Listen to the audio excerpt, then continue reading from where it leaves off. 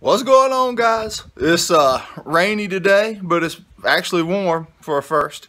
So I'm gonna do a little mower blade maintenance and talk to you guys a little bit about mower blades. We're gonna sharpen some up and we're gonna show you some different kinds. So it's gonna be real exciting, you know, if mower blades can be exciting. So hang on and we'll get fired up and see what we can do. For blade removal, I go with a couple different tools. You can use the battery powered impact wrench, or if they're really stuck on hard, I'll go with the big heavy hitting impact wrench there, the plug-in version. And for picking the mower up, I use this thing. This is the Jungle Gym Jungle Jack.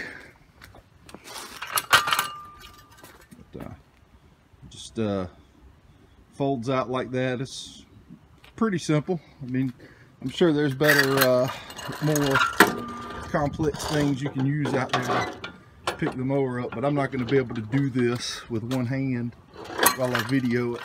So let me see if I can set the camera somewhere to capture all this glory.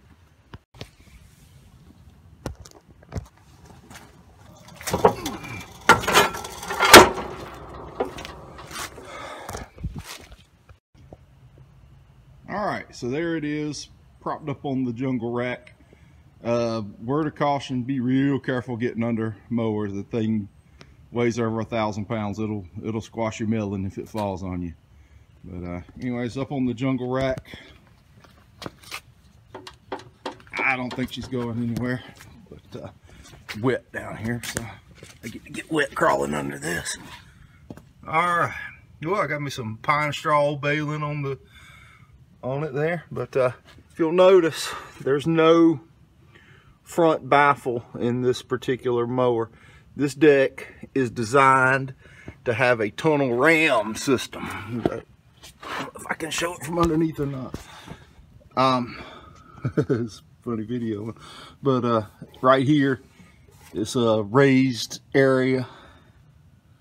You can see it in the front, and the idea is the deck will load up with grass.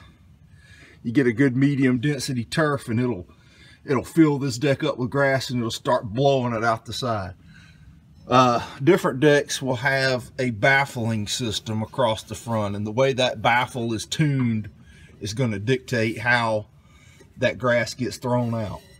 A lot of mowers will advertise different. Not really. There's not really that much of a difference in blade tip speed on commercial mowers. This one has a little bit higher blade tip speed than the other Bobcat mowers, but I think it's just because it's a 72 inch and the blade tips are further out, so they're spinning faster. But you know, I'm sure different mower manufacturers have experimented with every blade tip speed going, and I think that 18 range is where most of them have settled into what is optimal. But what the deck does is loads up with grass, and that grass, evacuating the deck, throwing that grass out, is what gives you that vacuum to stand the grass up and to give you a clean cut. So if you've ever noticed, if you're cutting in kind of a sparse, spindly grass and it doesn't cut very well, it's because you're not loading that deck up to get the vacuum to sling the grass out. All right, here we go. We're gonna take this out.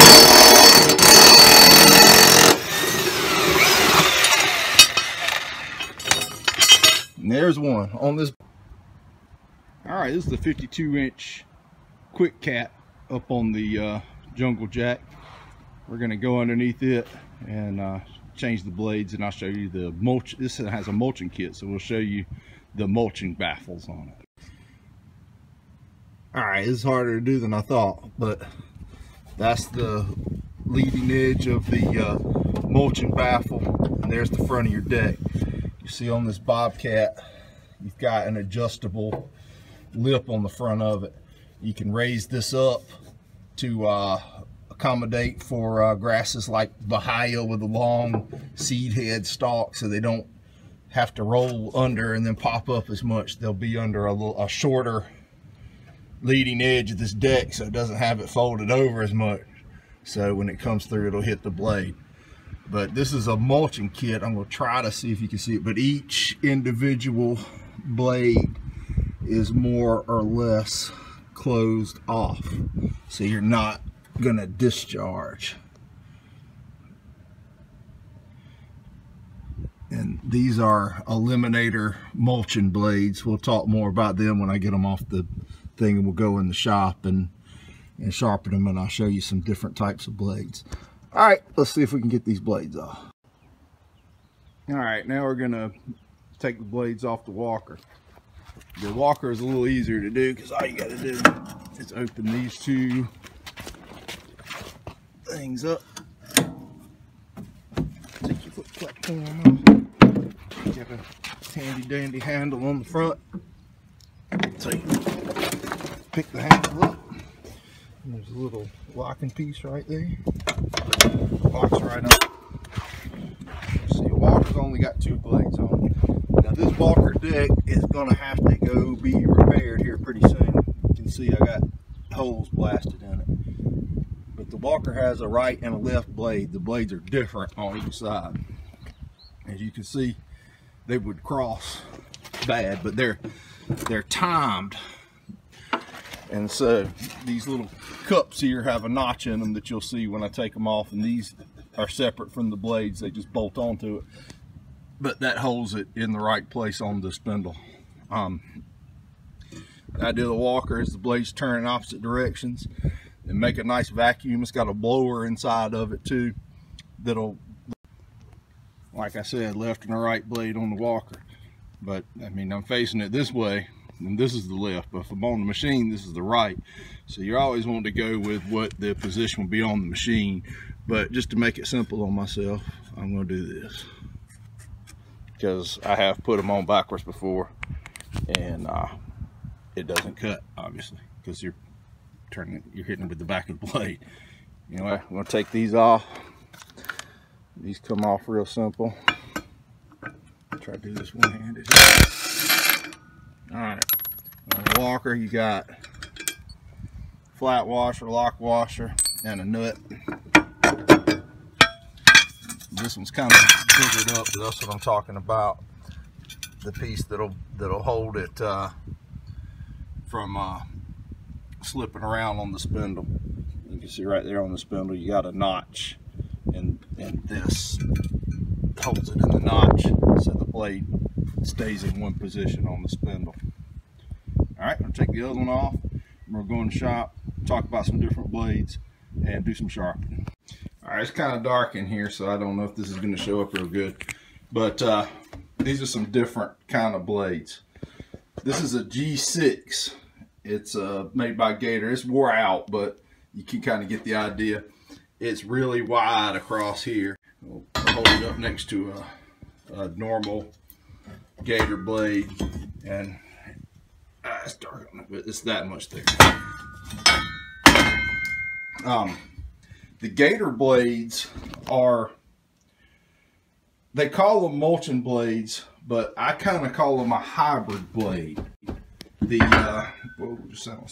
idea is, to me, that they still make lift with these. The original manufacturers of the original Gator blade said that these don't do any cutting.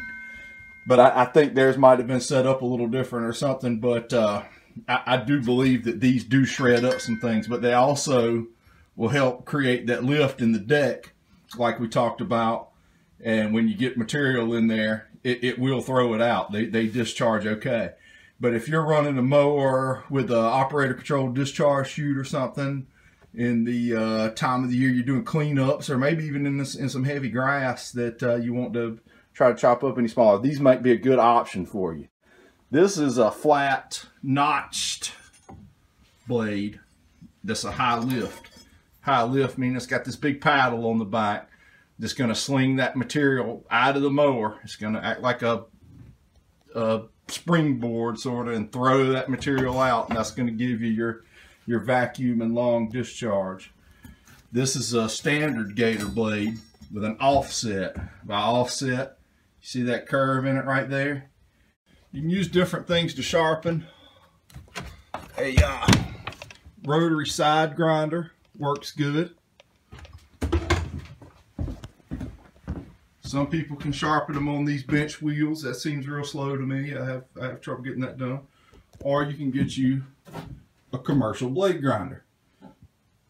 This will spin in different directions. This is which is important for the walker blades, because you can switch the collection can to the other side. And like I said, the walker's got a left and a right blade, so you got to sharpen one blade on one side and one blade on the other side. But every other lawnmower blade sharpens on this side. The wheel will come up and down and you use this right here to create your bevel. So if you got it set at the right point, you're gonna make the bevel on the blade the same every time. All right, here we go. I'm gonna try to give you a shot of this rotary blade grinder in action. It's gonna be loud. Let's see if this works.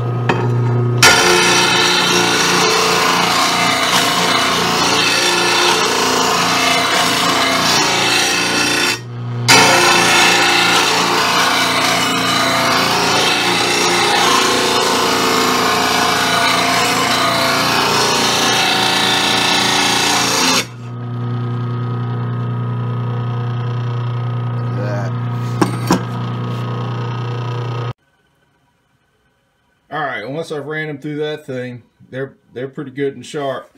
But I don't know if you can tell on this, but you get a little bit of, you know, metal shavings wrapping around and stuff on it. So what I do is I'll just put it on this bench grinder. I'll try to do this one-handed. Take that little bit of stuff off. You can do it better when you got both hands. But alright, that's what they look like.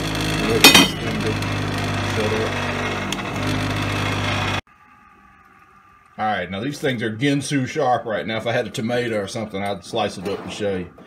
But anyway, the bevel on it, when I talk about that, that's the angle of this blade, the edge on it right there.